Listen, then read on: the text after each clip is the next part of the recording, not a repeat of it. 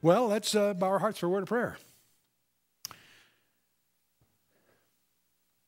Well, Father, we thank you for this evening. We thank you for the opportunity to explore these precious letters from dear Paul. We pray, Father, that you'd open our hearts and lives to your word, that we might grow in grace, the knowledge of our Lord and Savior, as we commit this time and ourselves into your hands in the name of Yeshua, our Lord and Savior, Jesus Christ. Amen. Okay, well, we're going to start a study of what are called the pastoral epistles. But before I do, I want to mention a help wanted ad that I think it was Warren Wiersbe put in one of his commentaries. Visualize reading this as a want ad. Men and women wanted for the difficult task of building my church. You'll be often misunderstood even by those working with you. You will face constant attack from an invisible enemy. You may not see the results of your labor, and your full reward will not come till after all your work is completed. It may cost you your home, your ambitions, even your life. Anyone ready to sign up? I always like to start these sessions by asking, how many of you are in the full-time ministry? Can I see a show of hands? Oh, good for you. Right on. How many of you are saved by the blood of Jesus Christ? How many of you are in the full-time ministry whether you know it or not? So these letters that we're going to study are not for pastors in the traditional sense. They're for every one of us. And that's really what it's all about here. Now, the New Testament, as you realize, consists of what 5 Gospels, as I call it. I treat the book of Acts or Luke volume 2 as a gospel. Then we have 13 Pauline epistles. We have 8 Hebrew epistles. And then, of course, we have this peculiar book, the Apocalypse, the book of Revelation. And the 2 principal doctrinal epistles, of course, are Romans and Hebrews. But we then have 7 churches written to by Paul. And then among those 7 churches are the 3 that he wrote while in prison. They're called the prison epistles, Ephesians, Philippians, and Colossians. But we're going to explore these 3 that were written not to churches but to pastors. 2 to his young protege, Timothy, and Titus. Philemon is also one of those, but we usually tag that on to Colossians when we go through that. But as we get into these letters, let's remind ourselves that all Scripture, we'll encounter this in Paul's second letter to Timothy, but all Scripture, not most of it, not just the Torah, all Scripture is given by what? Inspiration of God. What does that mean? It turns out the Greek word means God breathed. God breathed. And as a guy that specializes in information sciences, I can tell you it's my persuasion that every letter is there by deliberate design of the Holy Spirit. Every letter. Jesus engages the lawyers in Matthew 22 in a question they couldn't answer. How can David call him Lord? Whose son is he? Messiah is the son of David. Well, how can David call him Lord? Remember that? They couldn't answer him. When you study what he said, his entire argument hangs on a yot. A little yot before Adonai makes it possessive. How can David call him my Lord? The whole issue hangs on a yot. And indeed, not one jot or one tittle shall pass from the law till all be fulfilled. The more you study Scripture carefully, the more you discover every detail is there by deliberate design. And it's what? It's profitable for what? For doctrine? What is doctrine? Doctrine, reproof, and correction and instruction. We run that off so glibly when we quote that verse. All Scripture is given by the inspiration of God and is profitable for doctrine, for reproof, for correction, for instruction. What does that mean? Well, doctrine tells you what's right, what's correct. For reproof, it tells you what's not right. Okay? For correction, how to get it right. And for instruction, how to stay right. Okay? Does that help? I don't know, help me to try to understand the subtleties of those 4 attributions.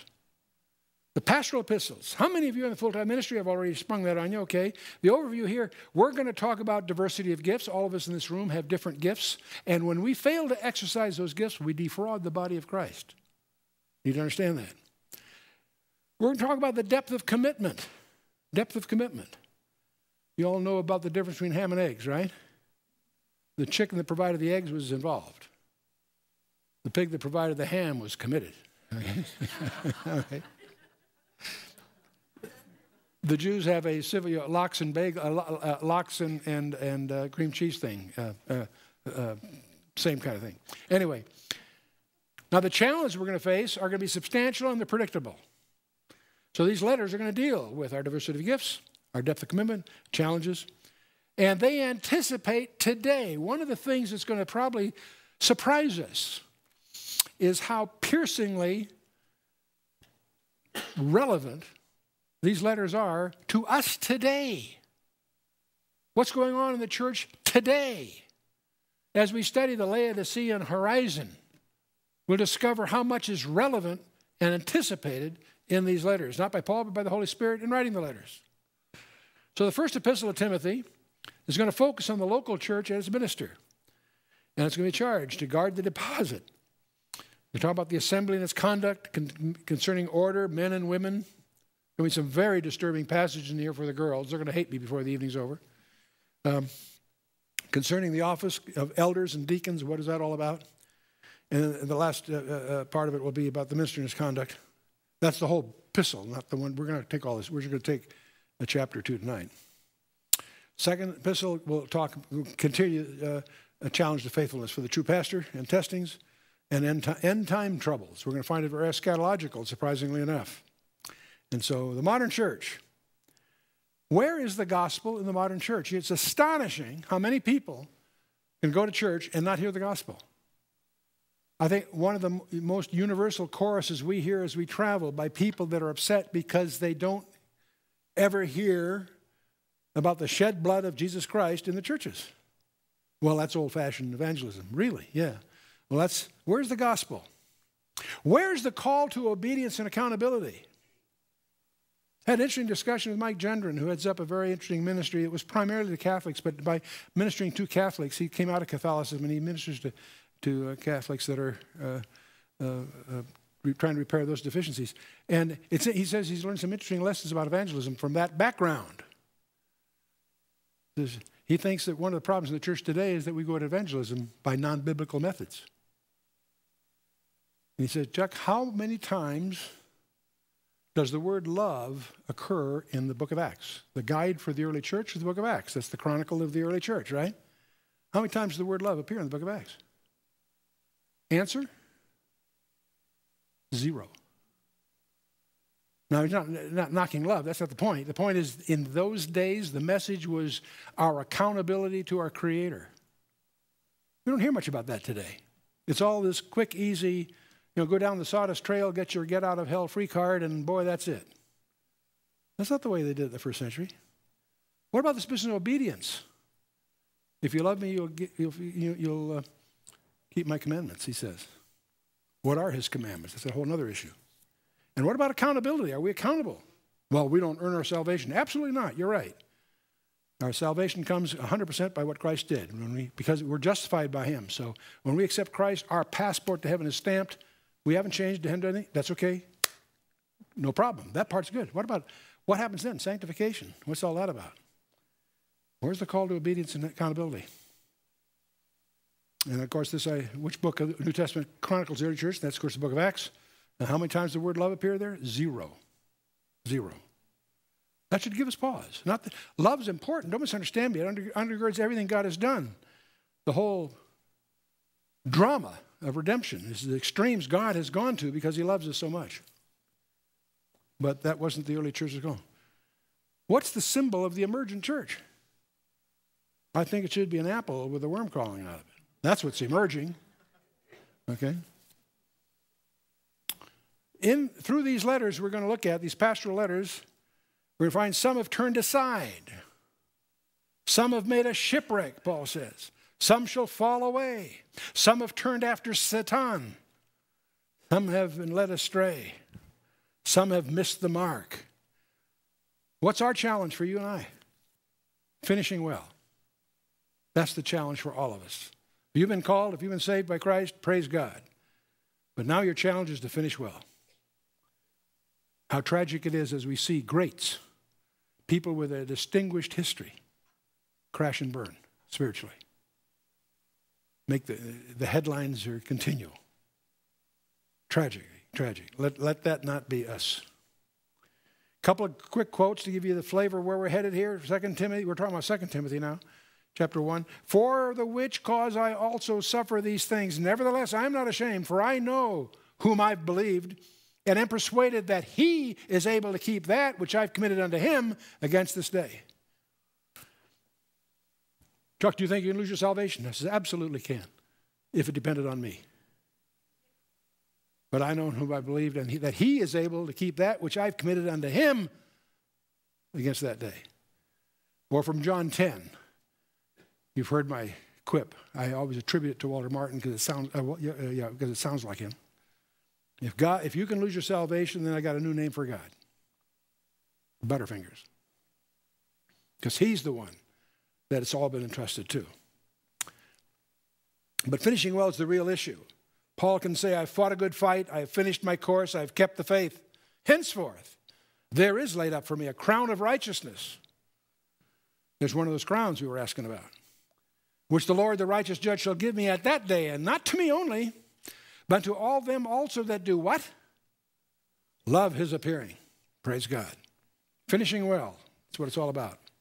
Let's talk a little bit about background. I'm just going to excerpt a few things from the Learn the Bible in 24 Hours that you probably have been sometimes as you've gone through. Let's just refresh. On Damascus Road, Paul, a Jew, born a Roman citizen and raised in Tarsus to the best Greek schools as well as the best Jewish schools, educated in Jerusalem as a Pharisee and under Gamaliel. He holds coats while Stephen is stoned, and he then becomes a violent persecutor of the Christian church. And, of course, on the way to Damascus, he's confronted by whom? Jesus Christ. Boy, that was an encounter. And he visits with Ananias. His blindness is healed, and he's baptized. Then he stays in Damascus, and during that era, he spends 3 years in the desert in Arabia. Many people don't realize that. Instructed. And then he returns to become a phenomenon. One of the brightest minds that ever walked the planet Earth.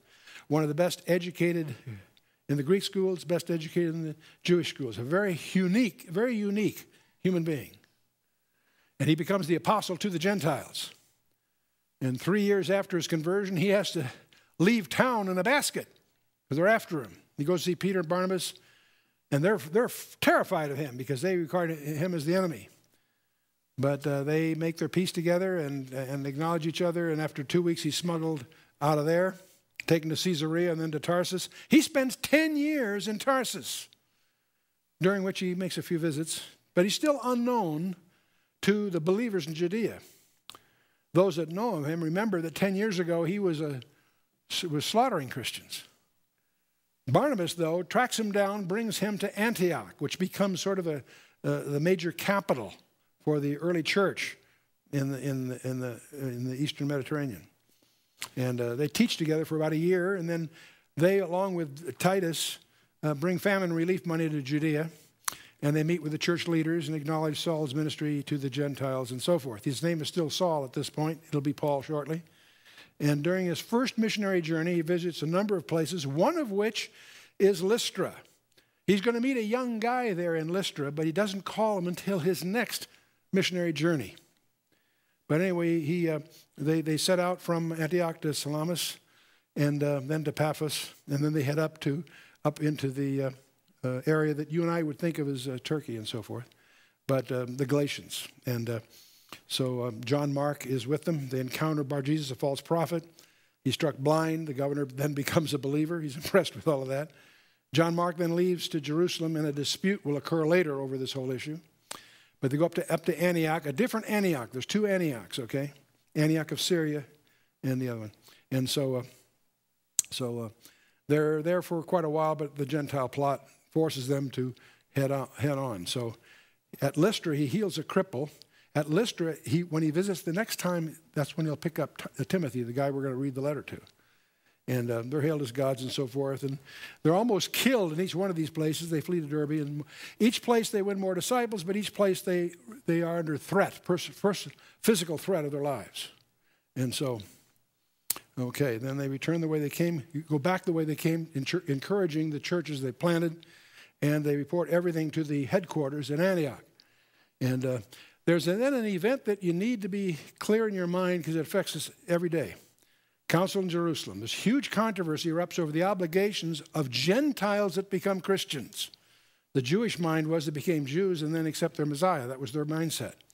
Does a Gentile have to be circumcised to become a Christian? That was a serious question in those days. Does a Gentile have to keep the Mosaic law? Paul and Barnabas and others go down to Jerusalem to settle this issue because they've discovered that the Gentiles are having incredible conversions and so forth, and they're being obstructed by these Judaizers, those that believe they have to become Jewish in order to become a Christian. Peter also is going to testify. And I love the way Peter summarizes his presentation. He says, now therefore, why tempt ye God and put a yoke upon the neck of the disciples which neither our fathers nor we are able to bear? He's a Jew talking to Jews here. But we believe that through the grace of the Lord Jesus Christ, we shall be saved even as they are. See the inversion? He's not saying they're going to be like, guys, we might be as effective as they are. That's what they build up to as Paul. And there are two problems that are raised in this council, and we need to understand both of them. And the first one, of course, is the principal one. What must a Gentile do to be saved? They've got to resolve that. But there's something else that lurks behind the scenes that's not obvious until you study that passage. What has become of Israel?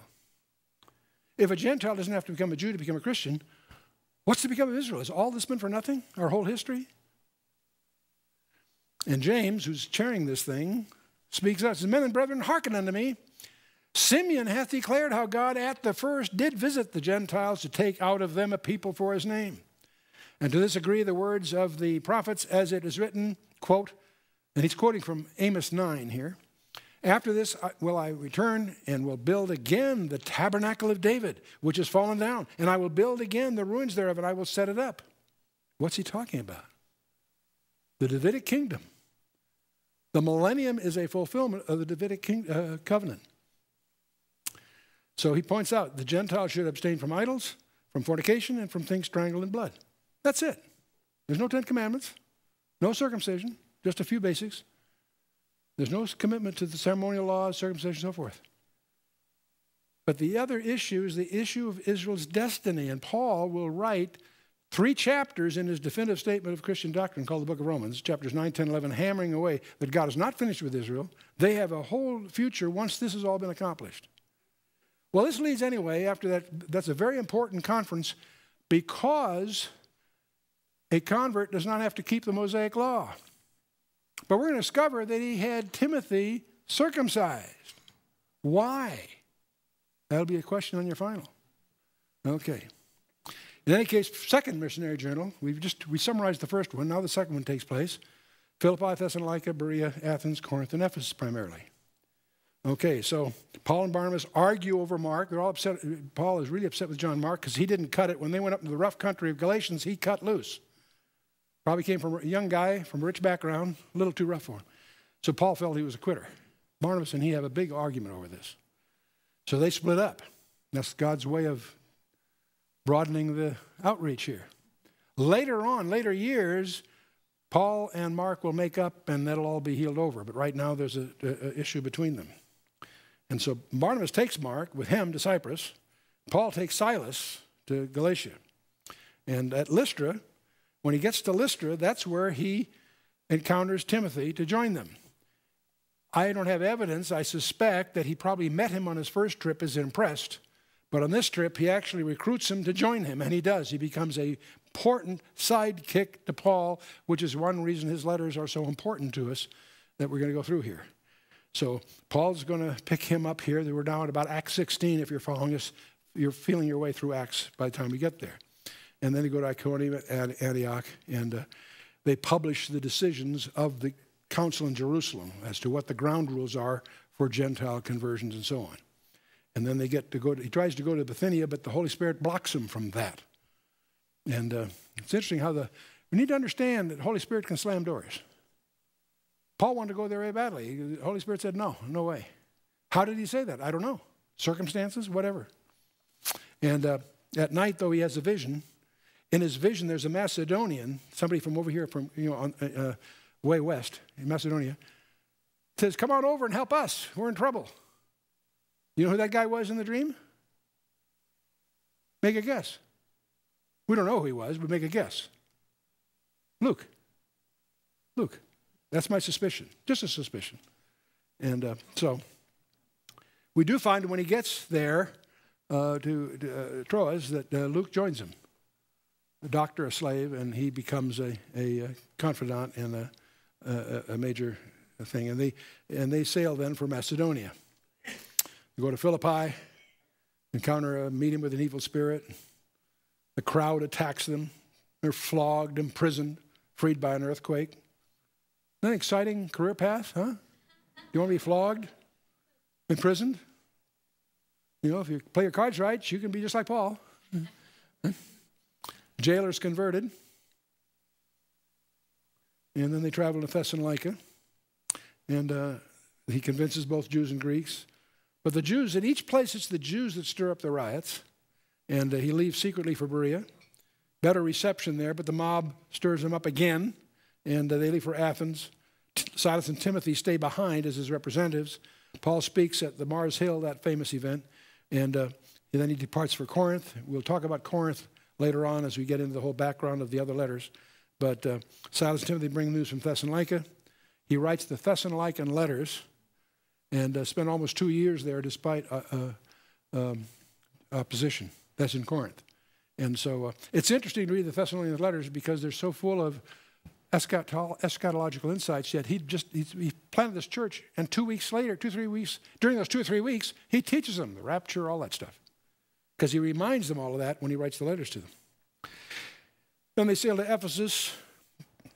They want him to stay, but he has to keep moving, so they finally end up going back home. And that ends the second missionary journey. We'll summarize the third before we get to the second letter. We're in the first letter that Paul writes to Timothy. And Paul, an apostle of Jesus Christ, by the commandment of God to our Savior and Lord Jesus Christ, which is our hope. Pretty straightforward opening of 1 Timothy. The word commandment here, that means by a royal commission. He's actually sent by whom? The King of Kings. That's pretty exciting to realize that. We need to understand that we can be just like Paul in that regard. Can you be sent by the ruler of the universe? Absolutely. He's a great guy to work for. And the retirement program's out of this world. He's our Savior. 10 times in these pastoral epistles, that's the way he'll be labeled. Our Savior. Our hope, our blessed hope. And he is coming for us, and that should be the ultimate encouragement for all of us. If we're in the ministry, we're going to be in times of stress. There's going to be challenges. We need to keep ourselves focused on the blessed hope. That's why it's called the blessed hope, because it sees us through these things. Okay, second verse. Unto Timothy, my own son in the faith, grace, mercy, and peace from God our Father and Jesus Christ our Lord. Now, I summarized Paul by just doing a quick skim through the Acts journeys. What about Timothy? Before we jump in this letter, let's understand a little bit about Timothy. What's he all about? He was the son of a Greek father and a Jewish mother. So his mother was Jewish, his father was not. And there's no mention that his father was saved. He apparently was influenced by his mother Eunice and his grandmother Lois. They were both known for their sincere faith, and they're the ones that really tutored him. Praise God for that. And he was living at Lystra when Paul visited that city on his first journey. He lived there then, but he wasn't called to the second journey. He apparently had earned a good reputation. And Paul probably, there's no reason to believe that he was the one that led him to Christ. More than likely it was, the grandmother and mother. But he probably had ordained the young minister finally and had great confidence in him, we'll discover as we go along here. At any rate, he already knew and believed the Old Testament scriptures thanks to his mother and grandmother. And so that's why Paul could pick him up as a promising protege. And his promise for the ministry was recognized early, as we'll see reconfirmed several times in these letters. And apparently, there's also the hint that there were certain prophetic utterances that confirmed his appointment.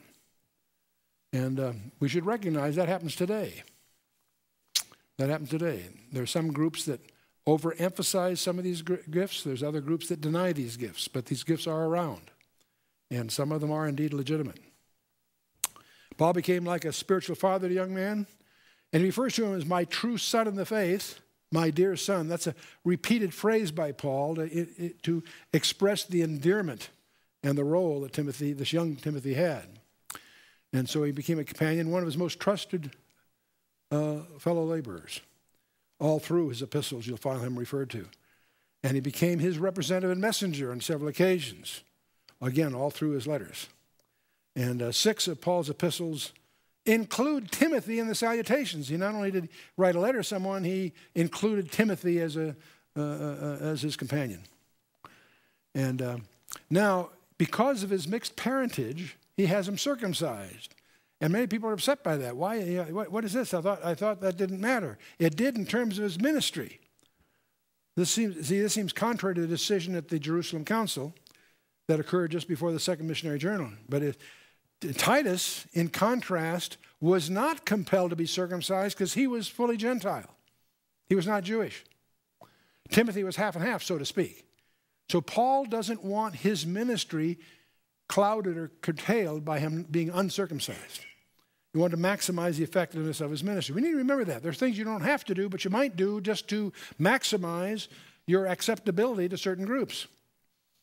And so this could have been an occasion for serious offense in some Jewish circles if he had remained uncircumcised. But Paul relieves that problem.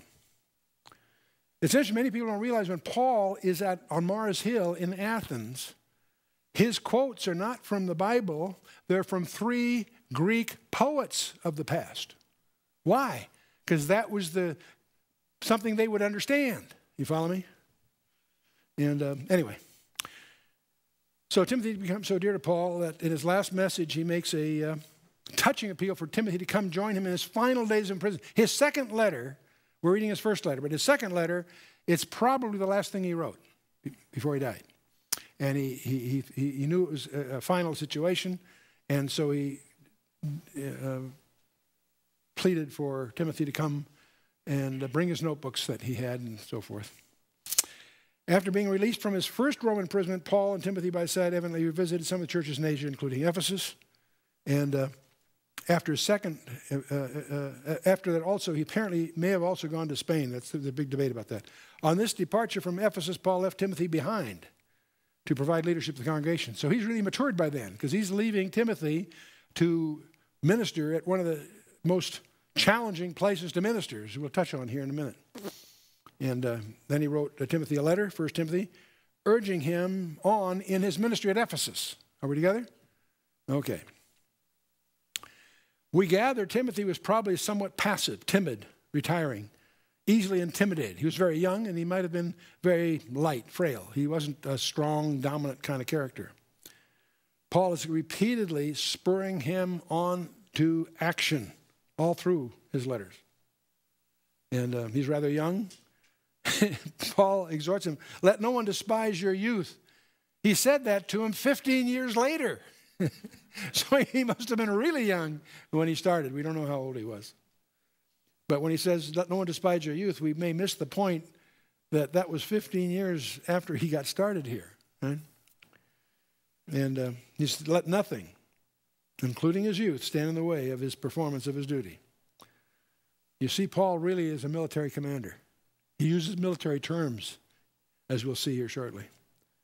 He's like a good soldier supposed to fight the good fight, we find in 1 Timothy 1. And aggressively protecting and propagating the gospel, using the full range of all his gifts. And yet we'll find that Timothy still is easily discouraged, because Paul is having to re-emphasize that again and again. And so Paul even had to tell him to hang in there, finish his work there at Ephesus. He may have had physical problems, and he obviously had physical periods of discouragement. And so it appears that some of the church members were not giving proper respect to him as God's servant. So now the organization is pretty straightforward. In 1 Timothy, the first chapter is going to be about faith in the church, and it's going to be doctrinal. Second chapter will be having to do with order in the church. How do you organize? How do you do those things? We'll talk about officers of the church, deacons and elders and so forth. And also, interestingly enough, in the 4th chapter, that apostasy was on its way. And 1 Timothy 4 is an important chapter for us to understand in our day-to-day especially. And then we have the duties detailed in chapters 5 and 6. In the second and final letter of Paul's, he talks about the afflictions and the activities of the church. Afflictions, activity, and allegiance. I lifted this from one of the commentaries. And if you've been to seminary, you always have to start with the same letter. That somehow proves things are true. You always start with P or A or whatever. So we have the afflictions, the activity, and the allegiance.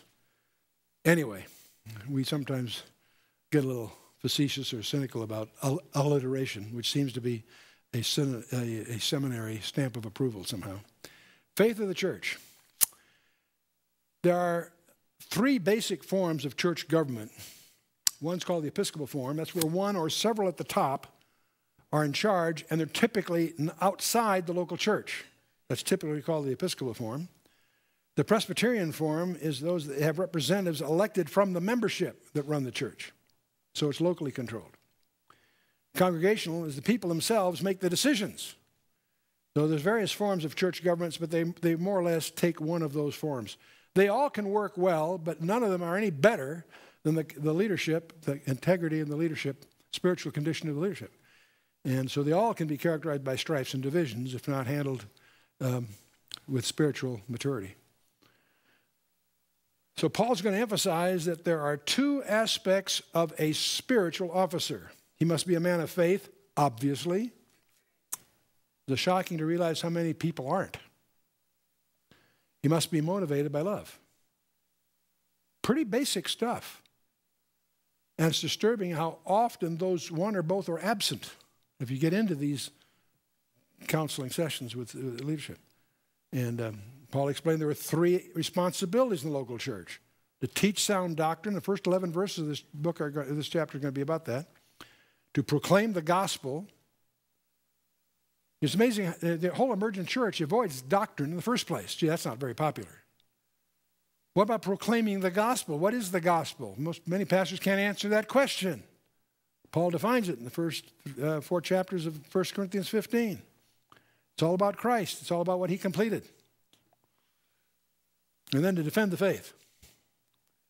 And every one of us in the room are going to have an opportunity in our lifetimes to show our true colors in that regard. In fact, all three. Okay, we're down to the 3rd verse. We're making progress here. As I besought thee to abide still at Ephesus, when I went to Macedonia, that thou mightest charge some that they teach no other doctrine. So he's instructing Timothy. The word charge there is a Greek term, which is the term that's used when you give strict orders from a superior officer. It's a military term he's using here. And he uses that 8 times in his 2 letters to Timothy. So it's clear that he's laying it out for the kid. Neither give heed to fables and endless genealogies which minister questions rather than godly edifying, which is faith. So do. See, understand where Timothy was. He was in Ephesus. That was the heartland of the mystery religions. The temple of Hadrian, the temple to Trajan, and the great temple of Diana, which of course gets very prominent positioning in the book of Acts. These were all centered in Ephesus, and they're all based on Greek mythology. Now, it's easy for us to look back and dismiss that as mythology, but we've failed to realize that culture was committed to that mythology. And we could talk more about the mythology our culture's committed to. It's even sillier than theirs, but let's move on. Ephesus was not the easiest place to minister, to which I have a question. Is any place easy? Of course not. But this one had its difficulties. Known throughout the world for lascivious worship Diana.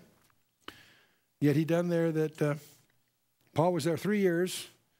All they that dwelt in the province, and when it says Asia, it doesn't mean Asia as we think of it. It's the province of Asia, which today is roughly equivalent to Turkey. So all they that dwelt in the province of Asia heard the words of Jesus. That was Paul's accomplishment.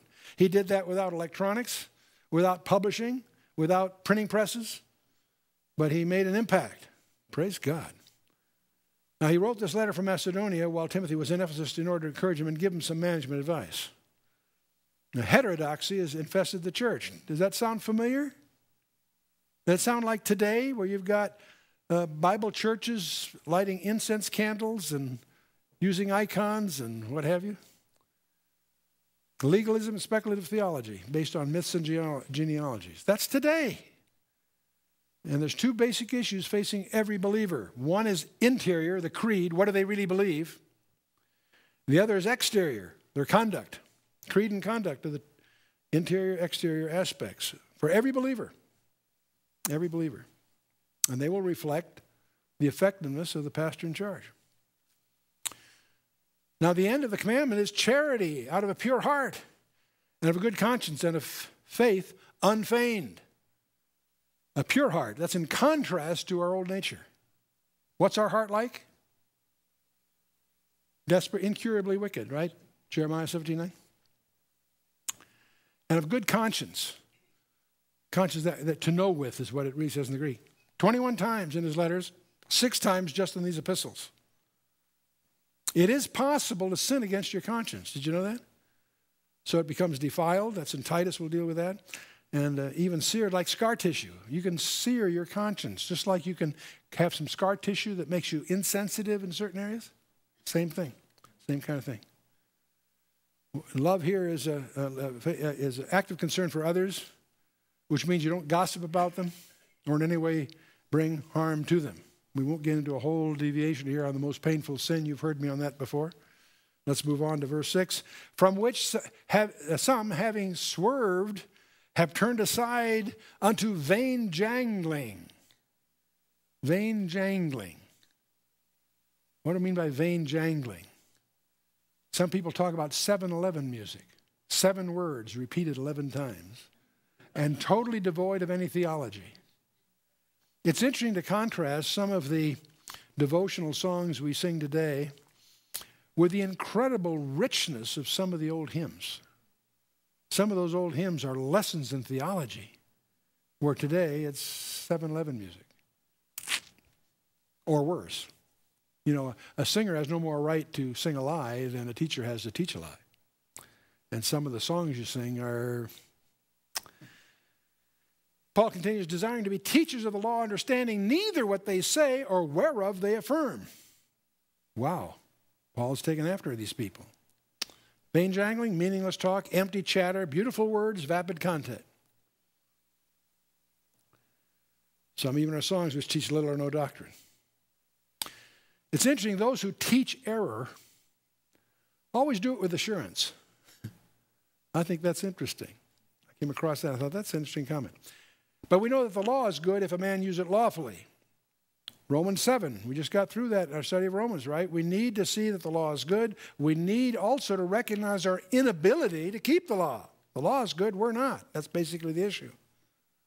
The idea that in and of yourself you can please God absolutely contradicts the Word of God. You cannot meet His standard. That's the point. That's what the law is there for, is to tell you how many inches there are in a yard or whatever. It's not given to save us, but to reveal that God is holy and that you and I are not holy. We're not saved by good works. We're saved unto good works by our Savior. That's what He's for. The law is there to prove to us, to have us to realize our need for the Savior.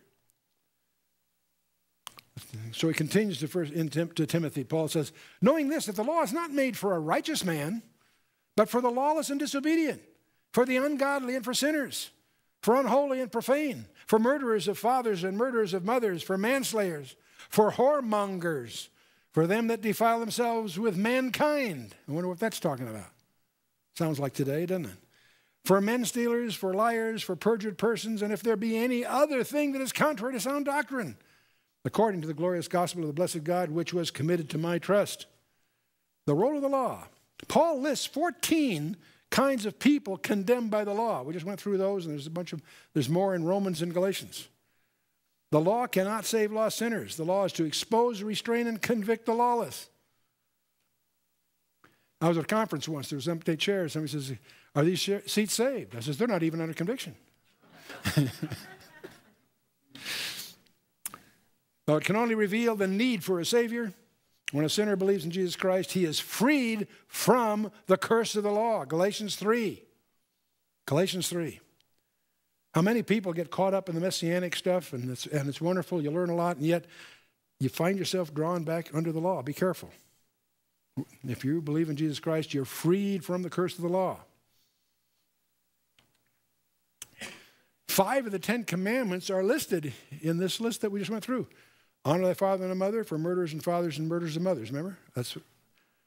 Thou shalt not murder. Remember, for murderers are fathers and murderers are mothers. Thou shalt not commit adultery. Remember the whoremongers, fornicators, them that defile themselves with mankind.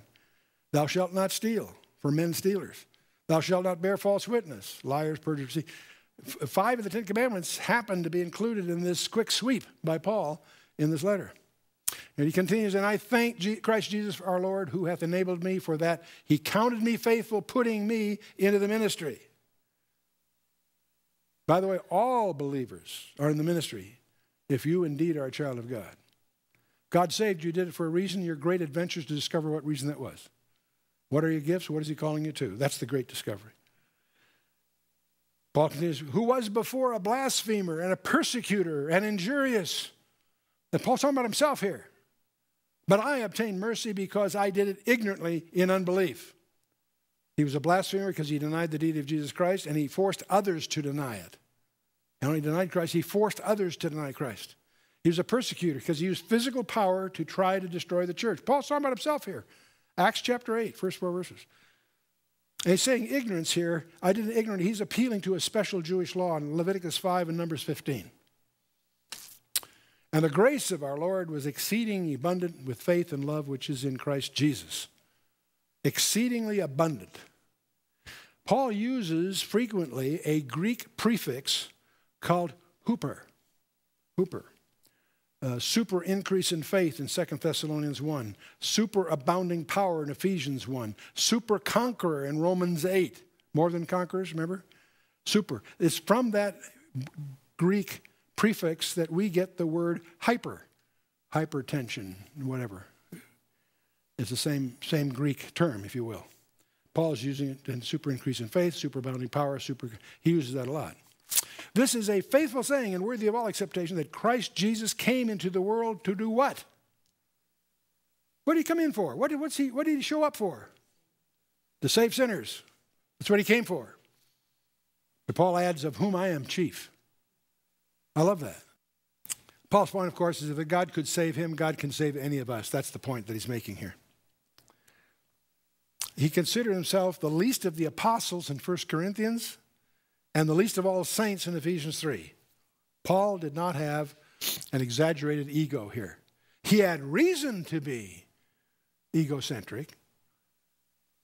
Benjamin of the tribe of Benjamin and so forth, and he could go through the whole list. He had reason that he could boast if he wanted to, but he does that only to make another point, that he has nothing to boast of. And notice he doesn't say, I was chief. He says, I am chief. I like that. You know, he doesn't put it into the contrary subjunctive. It's right now, yeah. Howbeit, for this cause I obtained mercy, that in me first Jesus Christ might show forth all long-suffering for a pattern to them which should hereafter believe on him to life everlasting. Grace and mercy. God's love in action. God turned the persecutor, Paul, into a preacher. He converted the murderer into a missionary. How neat. God did that. Now unto the King eternal, immortal, invisible, the only wise God, be honor and glory forever and ever. Amen. Here Paul, as he's writing, suddenly, almost involuntarily, bursts into a doxology. He just sort of sticks that in. It's a sort of a unmitigated praise just stuck in the middle of his letter here. This charge I commit unto thee, son Timothy. Did you love that? Son Timothy. According to the prophecies which went before on thee. See, there's that reason we believe that there was some specific laying on of hands, prophecy going on involving his calling here. According to the prophecies which went before on thee, that thou by them mightest war a good warfare. Paul's reminding him of his send-off back in Lystra. You and I are in a warfare. We need to take this to heart ourselves. And how do we prepare for that? Ephesians 6, 10 through 18. Put that in your notes. Review Ephesians 6, 10 through 18. Understand the 7 elements of your armor. You need, twice Paul says, to put on all of them. You have a real enemy, and he's knowledgeable and resourceful. He knows all about you, and he's against you. And you are on his turf. What armor are we talking about? Girded with truth. Check that out. Breastplate of righteousness. What's all that about? Whose righteousness? Not ours, his. Feet shod with preparation. Oh, you mean we got to prepare? It's not automatic? No, let's take some homework here. A shield of faith. Does your shield have holes in it? Fix it now, not later. Your helmet of salvation. Owning it's not enough. If you're not wearing it, doesn't do you any good. How do you can tell who's not wearing their helmet? By the bandages, right? The sword of the Spirit. That's the one we all know about. What's the sword of the Spirit? The Word of God. But everybody forgets the heavy artillery. They leave off at verse 17. Oh, verse 18's there too. The heavy artillery, action at a distance weapons. Prayer. So easily done, so readily overlooked. Spend some time on your knees in private with the Lord and pray. For everything, for yourself and for that which the Holy Spirit lays on your heart. Prayer is God's way of enlisting you in what He wants to do. There's an imperative Paul throws in here with Ephesians 6:10. Finally, my brethren, be strong in the Lord and in the power of His might. Glib phrase, let's examine it. It's in the imperative mood. That means it's a command. It's not an option. It's not a suggestion. It's a command. It's in the present tense, which means be continually strong. Be strong. Always. Continually. And it's in passive voice. You receive the action. You receive the action. The power of His might, not yours, His might. Moving on, 1 Timothy 1, holding faith and a good conscience, which some, having put away concerning faith, have made shipwreck, of whom is Hymenaeus and Alexander, whom I have delivered unto Satan, that they may learn not to blaspheme. Oh, boy. That's a heavy verse. Here's a couple of guys that Paul claims he delivered to Hasatan, Satan, to teach them a lesson. Boy. There's another prayer you might remember when you have a setback of some kind. Pray that the lessons not be wasted. There's some lessons you want to have once and only once.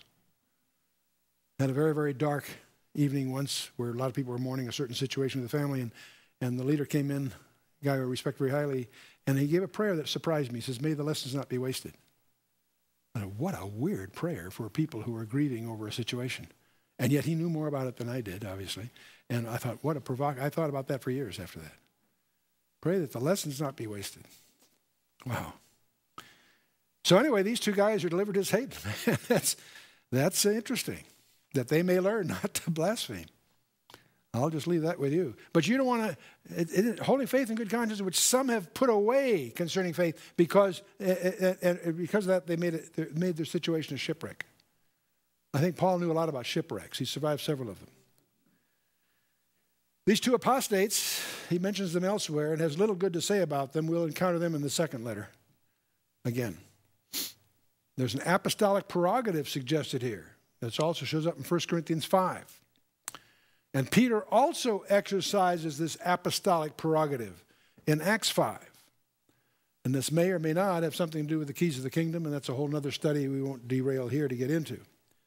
But for your next session, I want you to study 1 Timothy chapter 2. Let's bow our hearts. Father, we thank you for Paul. We thank you for Timothy. We thank you, Father, that the lessons he needed might not be wasted on us, that we might also understand our need to be courageous, our need to stand fast, our need to be finishing well. We thank you for Paul's encouragement. We thank you for his command. We thank you for his example. We thank you for his elegance. We pray, Father, that you would help us to appropriate these lessons to our own selves and our own walk, that in all these things we might be more effective stewards of those challenges that you place before us as we commit ourselves into your hands. In the name of Yeshua, our Lord and Savior, Jesus Christ. Amen.